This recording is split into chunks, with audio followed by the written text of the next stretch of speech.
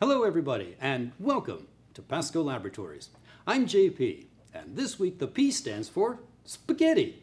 That's right, spaghetti. And not just this spaghetti, I'm talking about this kind of spaghetti. This is the traditional tool we've been using to teach electricity. And after 30 years of education, I'll tell you, I've always had trouble going from this to this. More specifically, in a large class setting, well, what's going on with my students? And nowadays, with a distance learning setting, how can I show this to them? It's difficult, but how about if there was a better way?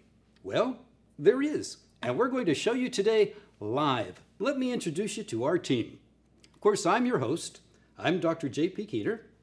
I've got 30 years of education, thank you, 30 years of education that I'll be sharing with you today.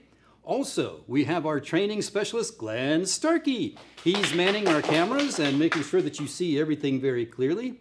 Our own marketing specialist, Janet Gomez, will be handling all of your questions and coordinating this today. If you've got a question, you just write it to me or you write it to anybody. Janet will make sure that we get that because we're answering it live. Also answering questions today, Brett Sackett. He is our physics specialist, answering them live, streaming them live to you. Joining me here on the set today, our own local hot star, special star, Dan Burns, physics specialist, and Mr. Physics and PASCO himself, J.J. Plank, who, as you can see, absolutely, as you can see from this picture, J.J. is extremely excited about this way that we're going to make your life easier, teach better, and it's called modular circuits. But hey, don't take my word for it. Let's go right to the expert and find out more about this exciting product and how you can use it in your classroom. JJ. Thanks, JP, and thank you everybody for joining us live for this PASCO Live event. I'd like to introduce you to PASCO's Modular Circuits Kit. And now this Modular Circuits Kit comes in two flavors. The one you see here is what's called the Essential Physics Modular Circuits Kit. And this kit comes with sensors, a voltage and current sensor more specifically, but there is another kit called the Basic Modular Circuits Kit that is similar, minus a few modules as well as the sensors. And inside either of those kits are a set of circuit module components, just like these. Lots of different types of modules, right? We've got wire segments here like a corner and a light bulb here. We've got modules that include things like resistors built into it, capacitor, potentiometer, LED, and a lot more. And what's great about this kit is these components, they just fit together like puzzle pieces, and we connect them electrically with these jumpers, and we can build circuits just like that, right? And so building circuits is real easy. Demonstrating with these circuits is extremely easy because if you look at the diagram on the modules themselves, they connect to form a complete circuit diagram just like you would see drawn on a piece of paper or in like a lab handout or something like that. And this tool, these modular circuits are great not only for qualitative analysis like I'm going to demonstrate, but also quantitative analysis that Dan is going to show you in just a second. But so we've got, a simple series circuit here, right? We've got a bulb here, and we've got a bulb here. They're connected in series. The brightness is about the same. What happens if I open this switch right here, right? We can ask our students these questions. And the way these are laid out and the way that I can demonstrate them like this also lends itself very well for things like video production. If you need to make videos of circuits, demonstrations using circuits, or include them in things like a Zoom broadcast for distance learning. So it's a great tool for all of that, as well as in class. So what happens when I open this switch? Well, I open the switch and both light bulbs go out, right? We've broken the circuit, no current's flowing, we get no brightness in the bulbs, okay? We can build simple series as well as simple parallel circuits, just like this one, okay? And we can ask our students very similar questions. So we've got one parallel branch, or excuse me, we've got two paths here. Each branch has a bulb in it. The bulbs are the same. This one has a switch in it. What happens when I open this switch? All right, in the previous example, we saw both light bulbs go out. When I open the switch here, only one light bulb goes out, right? And this is the beauty of parallel circuits, right? Something we want to communicate to our students. In a string of holiday light bulbs, if they were connected in series, one bulb goes out, they all go out, right? So modern holiday light strings are made from parallel circuits. One bulb goes out, the rest of them stay lit. And you'll also notice they're about the same brightness, right? So we can do things like simple circuits, both series and parallel, and we can step up to slightly more complex circuits like we see here, which is a combination of both series and parallel, right? And so let me put that battery in there. So we've got a bulb in series here and then 2 bulbs in parallel, but there is a switch that's open on the top here. So effectively we've got one series circuit, one loop. These 2 bulbs are the same brightness, just like we saw before, right? When I close this switch here, I'm going to introduce this top branch to the circuit, and now we'll have a parallel segment. So what's going to happen to the brightness of this bulb right here when I do that? Okay, and so I'm going to throw that back to you guys. I've got a series circuit, and I'm going to add a parallel branch by closing this switch here. What happens to the brightness of this bulb? Is it going to A, get brighter, B, grow dimmer, C, none of the above, stay the same, or D, all of the above, all at once, like magic? Okay, so take a second, think about it. Is the bulb going to get brighter, dimmer, stay the same, or do all 3 at once? Okay, now I'm going to close this switch, and let's watch the brightness of this bulb right here as I do that. So I close the switch, and the brightness goes up. Okay, but you may have noticed this bulb here, it's on. You may not be able to tell because it's so dim, as well as this bulb here. They're both on, but they are dimmer. So the brightness of this bulb went down, and the brightness of the bulb that we had a question about went up. And so what's happening, we've got this parallel branch that we've added here, and the equivalent resistance of these 2 bulbs is actually less than the individual bulbs themselves. So this part of the circuit needed to provide more current to that parallel branch at the top. Okay, and so as you can see, the Modular Circuits Kit does an amazing job of providing a qualitative analysis platform for basic and sometimes even slightly more advanced circuits. But in this kit are also things like a wireless current and a wireless voltage sensor. So inside the Essential Physics Kit, there's one of each of these. And this wireless voltage sensor comes with leads, like you see here, that we can use to connect across any component in the circuit we want, right? So now we can measure the voltage across this light bulb, right? Or we can measure voltage and current simultaneously, right, using this wireless current sensor module. And the beauty of this current sensor module is it fits right in the circuit. So we can take out one of these straight wire segments and replace it with our current sensor, just like that. And now it is automatically in series with the components in the circuit. And so we can measure the current through our series circuit here if we wanted to. So to tell us a little bit more about that quantitative analysis, I'm going to hand it over to Dan. Thanks, JJ. I'm Dan Burns. I taught 27 years at Los Gatos High School, and I can't think of a better way to teach circuits than the Modular Circuits Kit. Students would learn about circuits in a hands-on way. I'd also appreciate how easy it is to set up and put them away. But what about now, where you might be trying to teach circuits to your students and they're at home? How are you going to do that? Modular circuits would help with that a lot. I'm going to model for you what I might be doing with my students if I was still in the classroom trying to use distance learning. So I have a circuit set up with modular circuits. I've got some wire modules.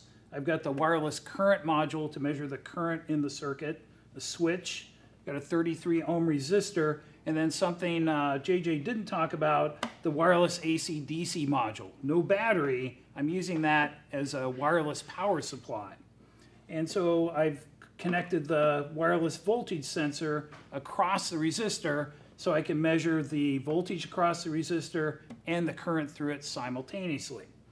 The sensors and the wireless AC-DC module are hooked up to our software SparkView, which is a free download for tablets and phones. And so what we're going to do is vary the voltage and measure the current and the voltage across the resistor. Before you collect that, Dan, we've got a question coming Oh, okay. With modular circuits, can you build a whetstone bridge? Oh, the Wheatstone bridge. Wheatstone bridge, Yeah. sorry. Yep. Yes, you can, but you need multiple kits. You couldn't do it with a single kit. You need extra modules for more. Which Yeah. kits would you get those in? So you would have to have extra spring modules. Oh, okay. So you can do it with the kit plus an expansion kit that we'll talk about in just a second. Okay. So this is a little more basic than a Wheatstone bridge, but it's still important. So I'm going to hit start. And so what's happening now is I have the AC/DC control panel sending a 1/2 volt through the circuit, and I'm reading the current 0.01, and then the voltage, I guess I flip those around, 0.49. So I want to save those, so I click the green check mark, and now I have that data in my data table. Let's change this to 1 volt. And so not surprisingly, the current went up and the voltage across the resistor went up. Click that. Now I've got that data point. So I can just keep increasing it a 1/2 volt every time. And pretty soon have enough data to see what's going on. It goes up to 3 volts.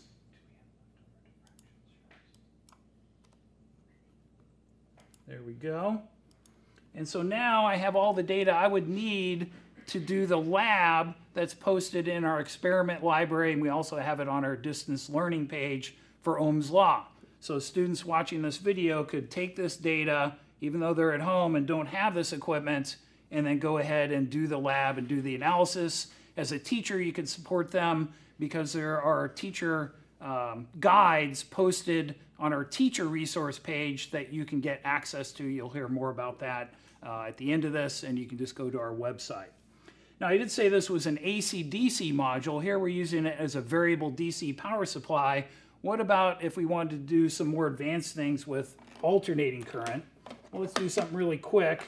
Let's take out the resistor module and put in an inductor, which is really just a coil of wire. And I'm going to put this compass, which also comes in the kit, by the coil of wire. And then I'm going to turn on the voltage, 3 volts DC, and wow, something happened there. Instead of aligning itself with the Earth's magnetic field, the compass changed because when you move the charges through this coil of wire, it produces a magnetic field which is stronger than the Earth's. What about if we make it an alternating current? I can make it a sine wave, a square wave, or a triangle wave. Let's try sine. And I've got it at a frequency of 8 hertz. I played around with it ahead of time. And so it made the compass move, but it keeps moving. And that's because the current is changing, so the magnetic field is changing. We've kind of created a little motor. And so a lot more advanced things that you can do with this to help your students answer their questions about circuits. The AC/DC module is available by itself, or it can be purchased with our Modular Circuits Advanced Expansion Kit, which JJ is going to talk to you about. Awesome, thanks, Dan. Yeah, that's exactly right. The AC/DC module, you can purchase it separately, or you can buy it with a kit. And you can also buy this kit separately without the AC/DC module, so there's permutations of what you can buy. But this is our advanced expansion kit, which includes modules that you can't get in the regular modular circuits kits themselves, the basic or the essential physics, which include things like transistor mounts, speaker, diode modules, a DC buzzer. There's a solar panel here. Dan's got a great lab where he takes the infrared signal and amplifies it with a transistor amplifier circuit. And then there's this module, which I find exceptionally useful, which is a 4mm banana plug ports. So you can add whatever you want, custom components to your circuit by just connecting them using banana plugs here. Let's say you have your own function generator and you want to add it to the circuit, you can do so with some banana plugs right there. And then if you want to build more complex circuits like the question we had earlier, like the Wheatstone bridge, and I'm fairly certain you can do it with just one expansion kit, but you can buy what we are calling the standard expansion kit, the not advanced expansion kit, which includes extra modules for things like making more branches in your circuit. If you want to do 3 or 4 branch circuits, you can buy more T's, right? There's a light bulb module that comes with it, 2 more corners, and then a spring clip module, which is great because you can put your own resistors, capacitors, or whatever components you want right in your circuits. And it also comes with more of those jumper clips that electrically connect things. So lots of options. And to help us wrap up, well, first let's go see, are there any questions? Do we have any questions? Janet, any questions? No questions yet, No questions? Okay, so I'm We gonna... have one question coming in. I'm sorry. Somebody's asking, can these things be sanitized easily? That's a very good question, JP. So these flat surfaces on these modules lend themselves very well to things like disinfecting wipes, making it really easy to clean the surfaces and the touchable surfaces on those jumper modules. So if sanitization is key, and these days that is definitely key, we've made these as simple as possible to do things like that. And so, are there any other questions? No other questions. Okay, I'm going to send it over to JP. Excellent. Thank you, JJ, and thank you everybody for continuing to watch. And my question to you is, what goes good with spaghetti? Of course, the answer is Parmesan cheese. But what goes good with modular circuits? Student success. And of course, that's what we really want in the classroom, right? Student success. So let me show you where we have resources for you to guarantee this success for your students. In fact, you can find today's video, the entire compendium of student materials, teacher materials, and both Dan and JJ doing this exact lab that you saw today right on our distance learning resource page. But not just that one. You will find a whole load of physics activities that you can use with your students. The list continues to grow, and here's the very exciting part, it's free. Question coming in. There's a question. Can I buy bulk or single modules? Yes, that's a great question. Can I buy bulk or single modules? The short answer is currently no, you can't. We have the expansion kits, which you can buy that have those accessory modules in there, but we don't sell them individually.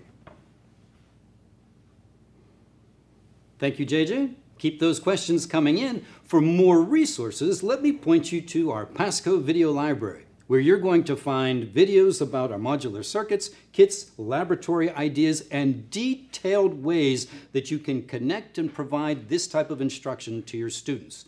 Then, also, another question coming in, Brett? 2 more questions. Awesome. First of all, how is it different with AC lab that they currently use? JJ.